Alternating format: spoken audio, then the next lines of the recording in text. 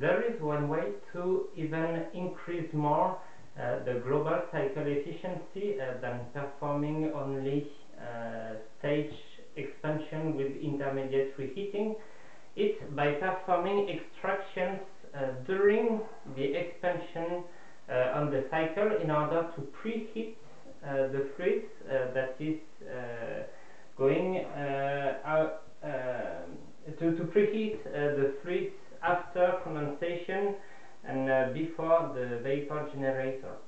So usually performing this extraction is quite expensive in terms of setup during the construction of the facility, so we will do that only for very big facilities when we agree to pay more as investment cost in order to have a better efficiency and so a better income when using the facility later.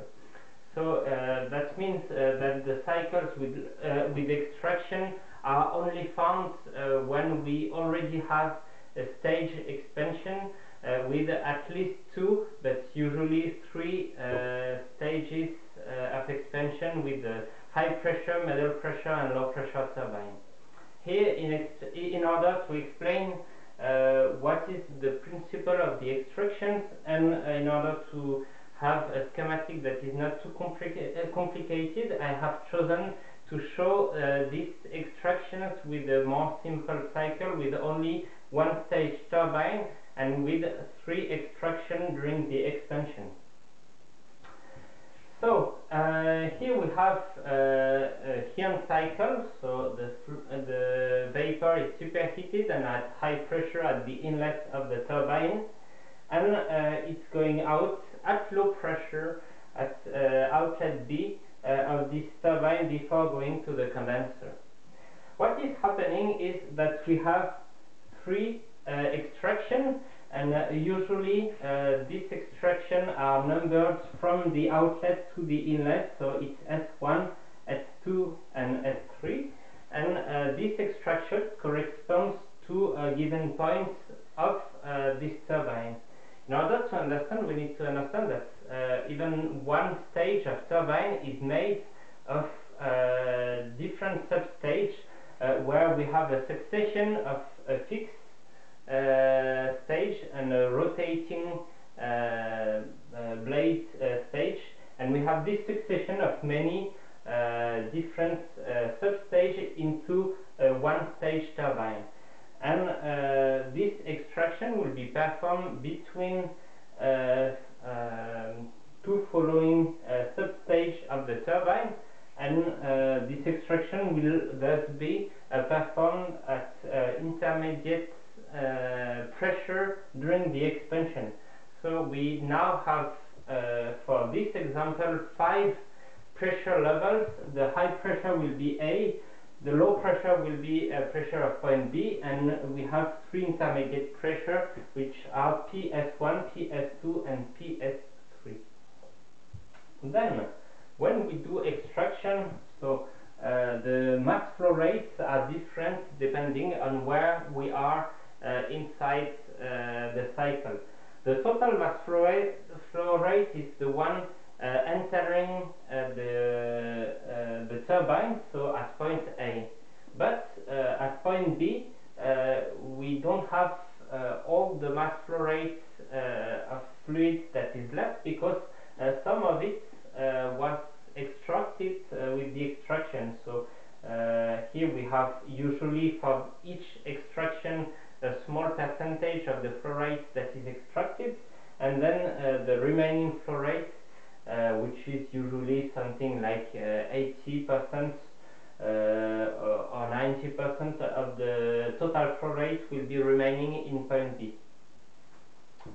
So what is remaining in point B will be fully condensed until a point called C1. C1 corresponds to the saturated liquid at low pressure, as usual, at the outlet of the condenser. Then this saturated liquid will go through a first pump, and here we can see that we now have 4 different pumps in order to go step by step to each pressure level. The pressure of the liquid will be increased until the pressure of extraction S1, and so that will correspond to point D1, which is here also liquid. Then the fluid coming from D1 will be mixed with the fluid that is extracted at S1, and the specific enthalpy of what we have from S1 is much higher than what we have in D1. In fact, this mixture will allow to increase the specific enthalpy of the mixture that we have at point C2. And then we have this succession of pumps, so we increase from C2 to D2 the pressure that corresponds from pressure of S1 to pressure of extraction S2. Then we mix again until C3. Then we have the third pump until the pressure of S3, at which we have point D3. It will be mixed with the extraction from S3. So here we can add the arrows, and the mixture will correspond to point C4. And finally, the last pump will be used in order to increase the pressure until the high pressure of the system, and this would correspond to point D4. D4, oh, something is missing here, sorry.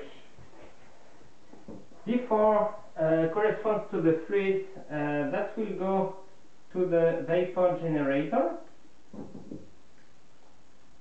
So here we have heat transfer in the vapor generator that corresponds to the heat exchange with the hot source, but because the fluid did receive some enthalpy from the mixture with the different extractions, there will be less heat to be received in the vapor generator in order to heat and evaporate the fluid until point A, which corresponds to the inlet of the turbine.